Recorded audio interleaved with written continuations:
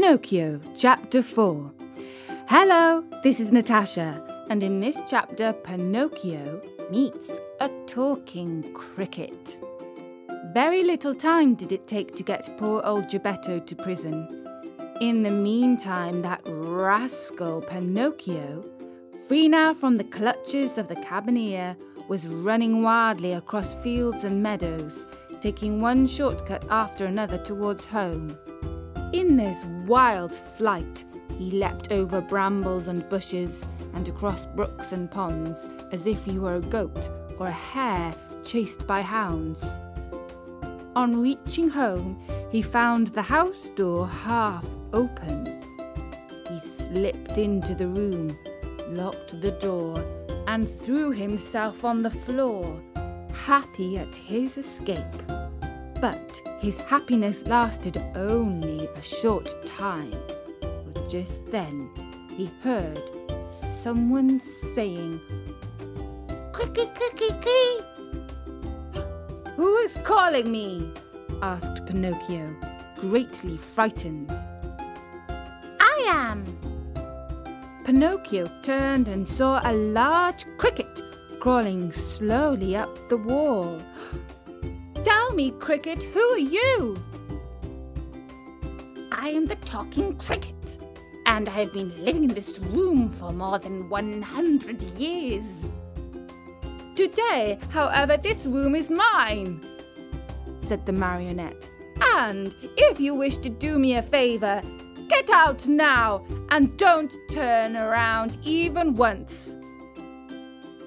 "I refuse to leave this spot," answered the cricket, "until I have told you a great truth." "Tell it then, and hurry." "Woe to boys who refuse to obey their parents and run away from home. They will never be happy in this world, and when they are older, they will be very sorry for it." "Sing on, cricket mine, as you please. What I know is that tomorrow at dawn I leave this place forever. If I stay here, the same thing will happen to me, which happens to all the other boys and girls. They are sent to school, and whether they want to or not, they must study. As for me, let me tell you, I hate to study. It's much more fun, I think, to chase after butterflies, climb trees, and steal birds' nests." "Poor little silly! Don't you know that if you go on like that, you will grow into a perfect donkey, and that you'll be the laughing stock of everyone? Keep still, you ugly cricket!" cried Pinocchio.